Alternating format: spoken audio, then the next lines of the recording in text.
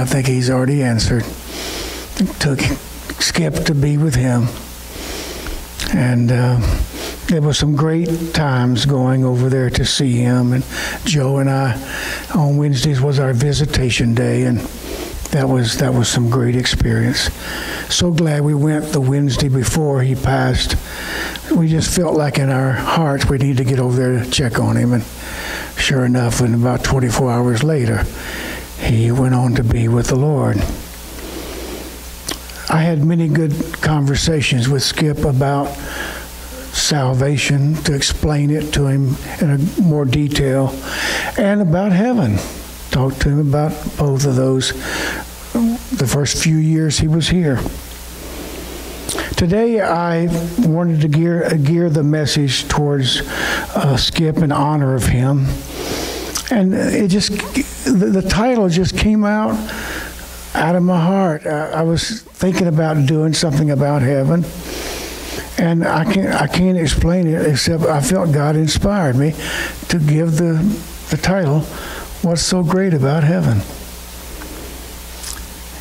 And I said, you better find the answer, better find out, because you're going to be there for an awfully long time. Father in heaven, thank you for Skip and for Linda. And Father, I thank you that you will inspire us today with your word, that it will be an inspiration to us all. And we give you thanks in Christ's name. Amen. Well, I asked the question again, what's so great about heaven? And the clear answer is just one word: everything. Everything is what's so great about heaven. In the Old Testament, the prophet Ezekiel was one of those few people that had that incredible experience to have a vision of the throne room of Almighty God. Now, up to that point, nobody had that kind of a experience recorded that we know of. But Ezekiel all of a sudden had this vision of the glory of God and of the throne room of God. 800 years to the day almost, another prophet had another vision of the throne room, and his name was Isaiah. And what was so interesting, even though 800 years apart, when you read the account of what they experienced, it's the same place, the same throne room, and some of the same descriptions. Then John, in the New Testament, sees the same throne room as well. In the scripture of John 14, 1 and 2, he says, "Let not your heart be troubled. You believe in God, believe also in me. In my Father's house are many mansions." Some translations say rooms. It proclaims heaven as a very large place. If it were not so, I would have told you.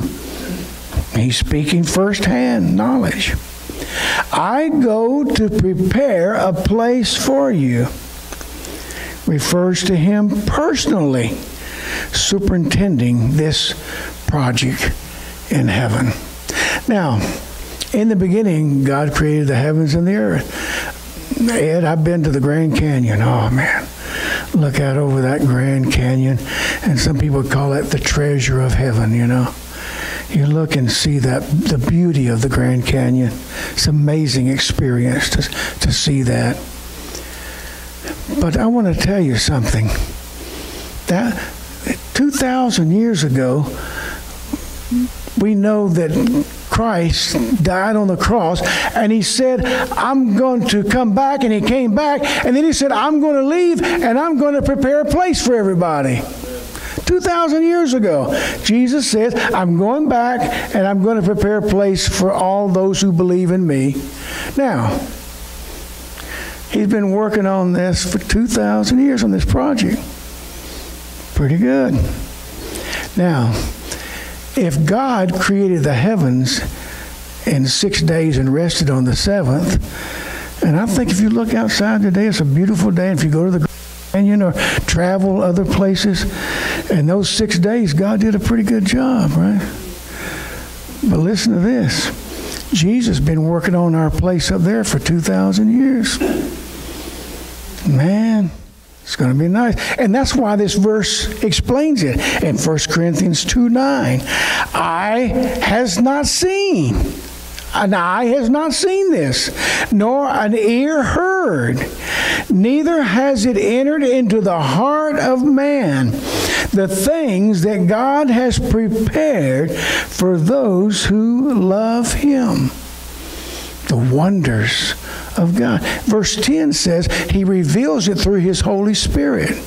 He reveals the wonders of God by His Spirit in verse 10. Did you know that heaven is mentioned in the Bible more than 500 times? Wow. Did you also know that after many scholarly studies concerning thousands of patients with NDE or near-death experiences, shared in the most prestigious medical journals, many in that community have come to the conclusion, and I'm glad they did, there is life after death. In fact, when I was studying and looking this up, by 2011, there'd already been about 1,000 cases that were presented in different medical journals, such as American Journal of Psychiatry and the British Journal of Psychiatry, and a few more prestigious journals that stories were revealed. Now, I have to say that sometimes I'm a little bit skeptical of some of the accounts I've heard of near-death experiences, but some of them are just really right on and pretty amazing. I went through the scriptures that you can do as well, and I titled it this way. Let's first talk about the many things that won't be in heaven that makes it heaven. Now, I know you're going to think it a little bit humorous on the first one there. I saw Nancy already laughing at me a little bit. And I told Joan when we were typing it, she said, you going to put that in there? I said, well, you have to because the Bible says it. Now, the Bible does say that there'll be no marry or given in marriage in heaven. Now, for some people that have a good marriage, it may be a little disappointing. For those who haven't had such a good marriage, maybe you'll be delighted. But they'll neither be married nor given in marriage in heaven. There'll be no death, neither can they die anymore. Luke 20:36. Well, that sounds good to me. Jesus, while He was on this earth for a very short period of time, He went to the grave of Lazarus.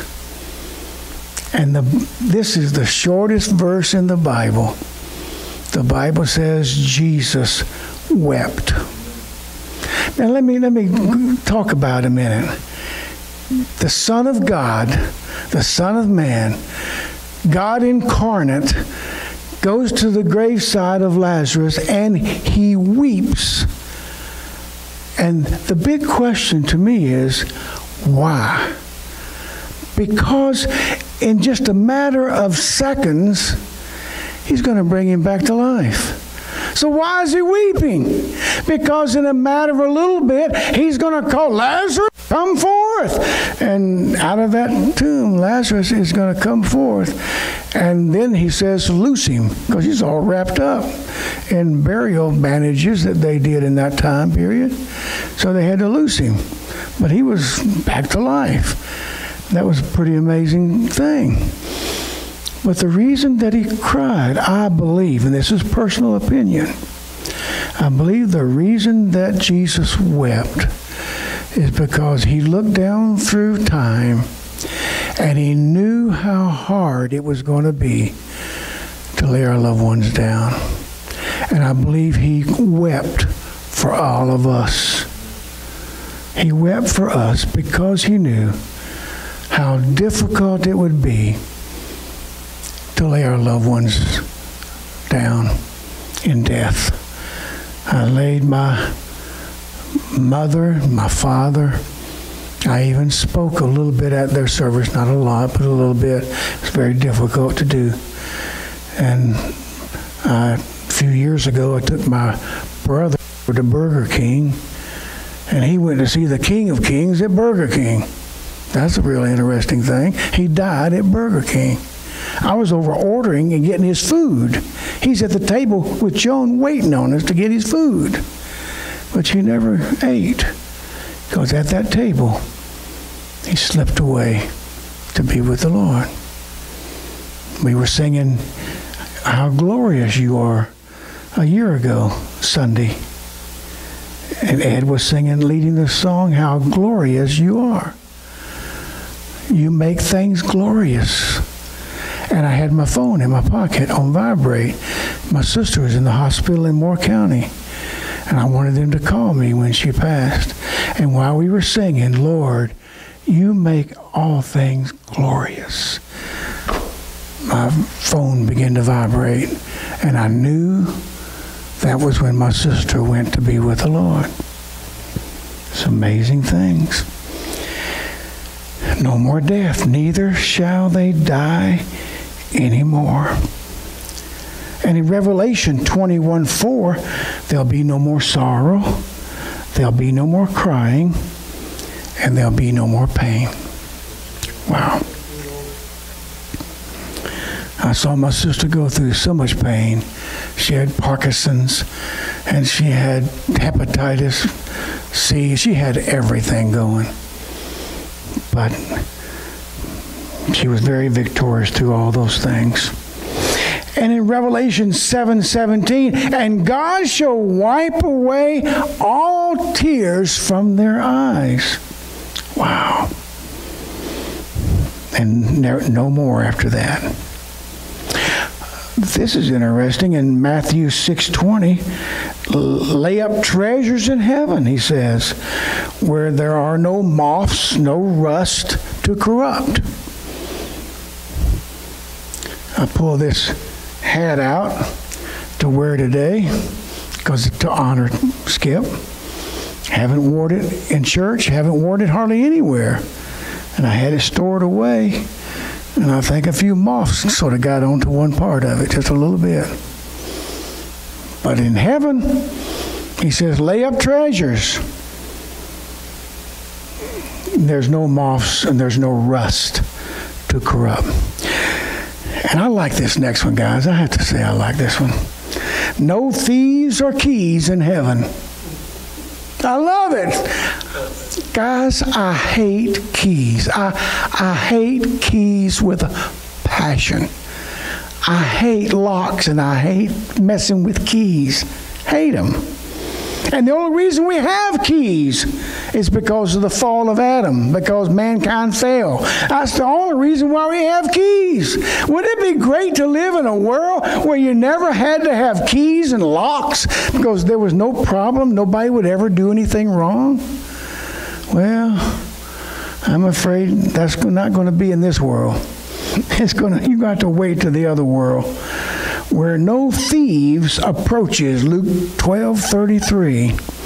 No thieves and no keys. I love that. I think some people like keys. They'll wear that big old blob on the side of it. Man, I tell you what, I cut those babies off. I don't like those things. Revelation 21:7, no pollution, no wise enter into heaven anything that defiles. Nothing, no pollution, nothing that will defile. Abomination, Revelation 21:27, neither whatsoever works of abomination will be in heaven. And I like Revelation 22:3, curse. No more curse. No more curse. When Adam and Eve sinned in the garden, there was the curse upon man. Christ came to lift the curse spiritually. In heaven, there'll be no curse. There shall be no curse. Revelation 22:3. On the back of your sheet. Now, the many wonders of heaven that we know that makes heaven heaven are heavenly. First of all, in heaven, there is the house of the Lord. That's a good neighborhood to live in, huh? Yeah, they sell in real estate. It's all location, location, location. He says in Psalms 23:6, I will dwell in the house of the Lord forever. The house of the Lord's there in heaven. God's throne is in heaven. Psalms 11:4. The Lord's throne is in heaven. Our Savior, Jesus Christ, who came and lived on this earth for a short period of time and sinless life, died on the cross, rose from the dead. You'll see him. Behold, in Acts 7:56, behold, I see the heavens opened and the Son of Man, that is Christ our Lord. In Revelation 4:3, if you like rainbows, the Bible says there's a rainbow, and there was a rainbow around the throne. Wow, Joan likes rainbows. Be around the throne of God. A sea of glass, Revelation 4:6, and there was a sea of glass likened unto crystal. Wow.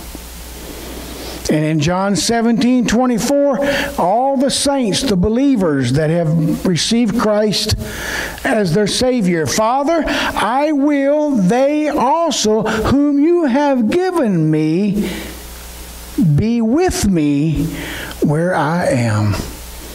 I'm glad that Christ told the Father, those you've given me, I want them to be with me where I am.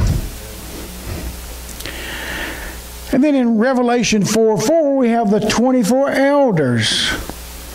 Around about the throne were the 24 elders. You're going to see some people that you read about in this Old Testament. You're going to say, man, I'm looking forward to meeting them. I heard about a meeting in heaven where this guy wanted to share his experience about the Jonestown flood. And the Lord said, Peter said, well, it's okay. You can share that with everybody. Just remember Noah's going to be in the audience. Okay. Interesting, huh? Now, how many like books? Joan loves books. We got so many books, we don't know where to put them all.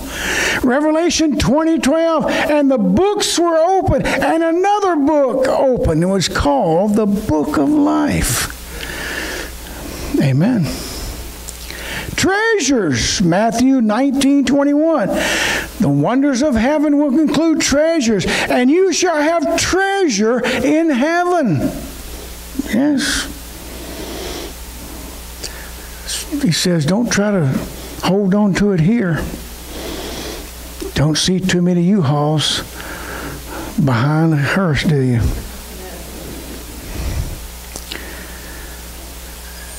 And in Ephesians 1:18, that ye might know the riches of the glory of his inheritance. Riches in heaven. Fountains, Revelation 7:17, and shall lead them unto living fountains of water. Wow. Rivers in heaven. Revelation 22:1, and he showed me a pure river of water of life. Tree, Revelation 22:2, on either side of the river were the tree of life. Timelessness, spoken of throughout the Bible, which is referred to the word eternity. Joy and pleasures. People like pleasures? Well, there's going to be a lot of great pleasures in heaven. And Psalm 16:11, in your presence is fullness of joy, and at your right hand there are pleasures forevermore. Wow. How many's looking for that? Now I get excited about this. New glorified bodies. I don't know about you, but sometime when I wake up in the morning, I'm ready for an upgrade. How many's ready for an upgrade? Man, are we ready? Look what 1 Corinthians 15:49, you'll love that passage. And as we have borne the image of the earthly, so we shall someday have a body like Christ. Somebody say, wow. Now, let's talk about an upgrade of a spiritual body. Most scholars believe the upgrade of a spiritual body will resemble the body that Christ had when he was resurrected. If you remember, on the Emmaus Road, he was walking with the disciples. It took a while for them to know who he was, but he was walking with them. He was eating fish with them also on the side of the bank. I mean, he could walk, he could eat fish, he could be touched. He told Thomas, put your hand in my side. Because doubting Thomas wasn't sure if that was the Christ who had come back to life. He said, put your hand where the spear. See my hands where the nails were put in it. Thomas said, my Lord and my God. I mean, he's ready for an upgrade and a new body. This is good, people. When you get to heaven, not only are you going to want to see the Savior who gave his life for your sins, not only are you going to visit some of your family members that have gone on before you, people that you cared for on this earth, but you're going to have the opportunity to see millions of children because of miscarriages, because of abortions. You are going to be privileged to see. The Bible says that when you were in the womb, I knew you. I knew you while you were in the womb. And listen what he says. It is not, in Matthew 18:14, it is not the will of the Father that any of these little ones perish. There's going to, listen, there's going to be so many beautiful children. Now, some scholars believe they will grow to a mature age. That's what many scholars look that have studied everything the Scripture teaches and the way that it may work that direction. But there will be children in heaven, perhaps millions of children. And besides that, besides your Savior, your loved ones, old Skip, we're going to see him. I bet he has a 10-gallon hat even there. God will probably give it to him. Let him have it. Okay, Skip, you wore one down there. You can wear one up here. But besides all of that, you're going to be able to visit with the Old Testament, New Testament characters of the Bible. That's what's so great about heaven. And I think I've never really spent a lot of time thinking about it, but we're going to interact with millions and millions and millions that I can't even name of angels. Let me tell you this. The Bible speaks of the angels of heaven as being innumerable. Now, there was 1/3 that rebelled, that are demons and a part of Satan's rebellion, but 2/3 did not rebel. Sometimes we put too much emphasis on the 1/3 and not the 2/3. But the way the Scripture gives it to us, they are described as being innumerable. Just think if you were to usually a football stadium holds 50,000. If you take 50,000 in a stadium and you multiply that by 2,000 stadiums, you have 100 million. Well, 100 million is just getting started. Look at the scripture, what it says about angels. And I heard the voice of many angels about the throne. 10,000 times 10,000 times thousands of thousands. Now, why is the word 10,000 significant? The reasons why it's significant, in the Greek language, the numerical number of 10,000 was the highest number that could be translated. That's all they knew. Now, we talk in billions and trillions today, but in the Greek language at that time, 10,000 was the largest number. So when you understand what's being said there, 10,000s times 10,000 times thousands of thousands, and then in another place in Hebrews 12:22, it speaks the word innumerable. Innumerable. In other words, there's so many angels, it's just, you can't wrap your mind around it. You can't count them.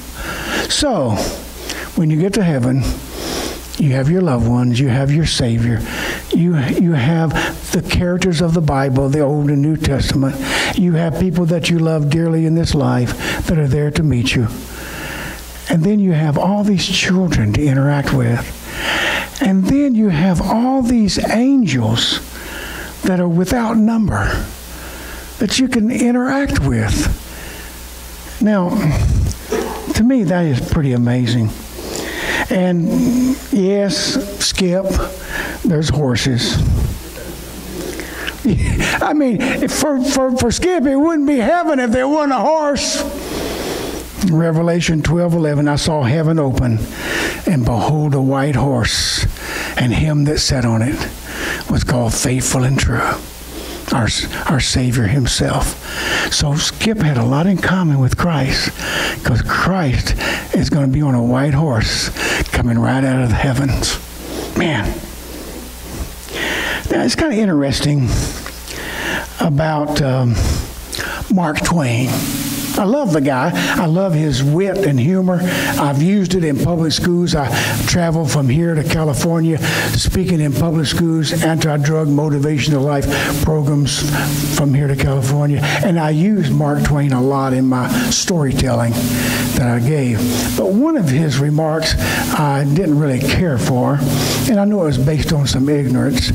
Mark Twain said, well, sitting on a cloud playing a harp for eternity sounds awfully boring. But it may have been just his humor, or maybe he really believed that. I don't know. But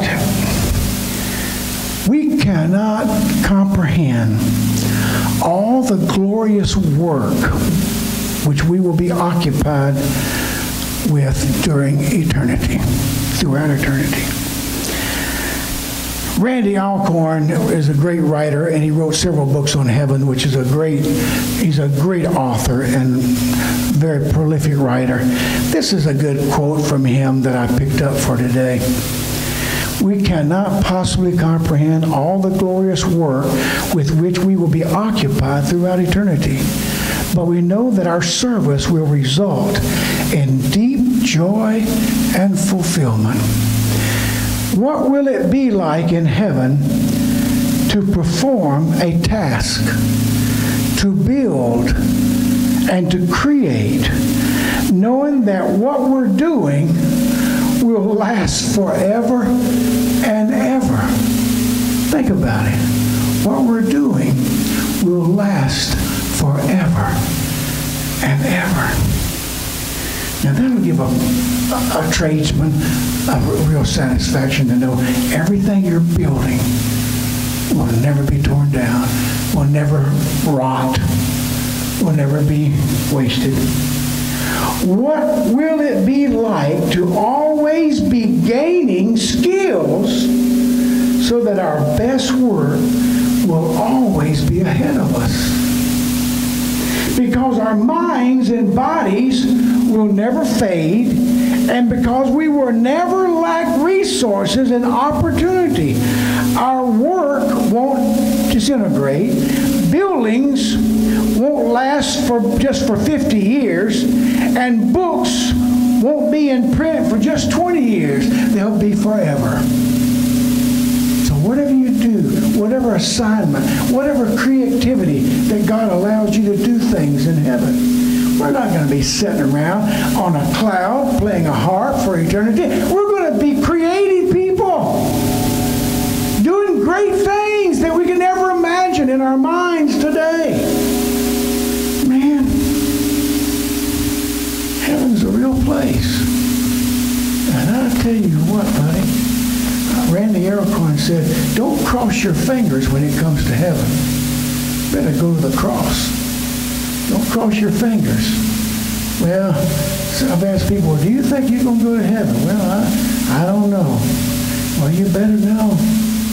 It's too big a deal. And one thing I can declare to you today, sitting down with Skip, he came to understand exactly what it meant to be ready to live in God's house forever.